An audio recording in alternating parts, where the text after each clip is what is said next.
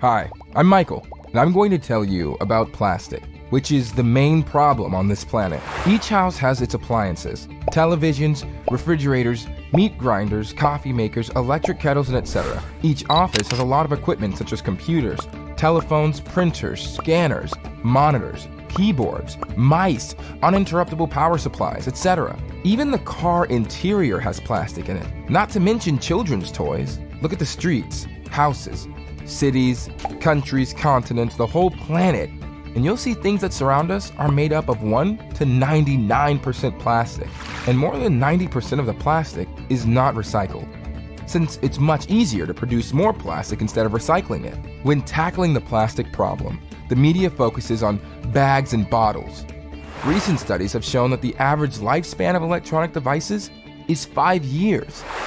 The density of plastic in these electronic devices is much higher than in plastic bags. Also, the period of its natural chemical decomposition is much longer. At the end of its service life, electronic equipment ends up in a landfill, which means it gets into the soil and even the ocean. Plastic poisons the soil, and in the ocean, plastic products are consumed by plankton, which is then consumed by fish, etc. When traveling up the food chain, plastic poisons every living thing on the planet. Plastic products cause irreparable harm to all living things on the planet. A group of scientists from iunit Inc. is working on a solution to this problem. They've managed to extract special cellulose from cotton stalks. In its physical and mechanical properties, it can replace plastic in electronic and household appliances. By the way, cotton is grown every year, and its stems aren't used effectively.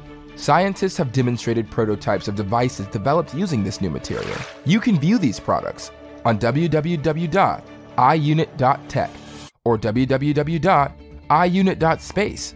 Our goal is to replace plastic components in electronics and mechanical engineering industries with cellulose extracted from waste produced by the cotton industry. Join our project. Make your contribution to ecology. You can support our projects by visiting the Kickstarter crowdfunding platform.